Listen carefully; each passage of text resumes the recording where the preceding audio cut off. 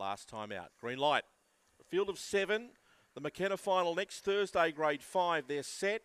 And they're away. Beginning brilliantly was Vader Bale. Jumped straight on the lead from Alfie Alligator on its tail in second. And third, Fernando Mick in clear air. Just went a little bit wide into the turn. Indy Fido's driven up behind them. Wider out was Aston Lira from Schick and Spring Crossing. Down the back, leader Vader Bale. But up on the inside goes Indy Fido, and it takes the lead. Off the track was Fernando Mick. Clear then of Schick running on. But Indy Fido blew the whistle at the turn and race clear. Indy Fido will win it. Second will be Vader Bale. Third was Fernando Mick, just ahead of Schick. They were clear then of Spring Crossing, Alfie Alligator and Aston Lira, and the time is 29 and 48.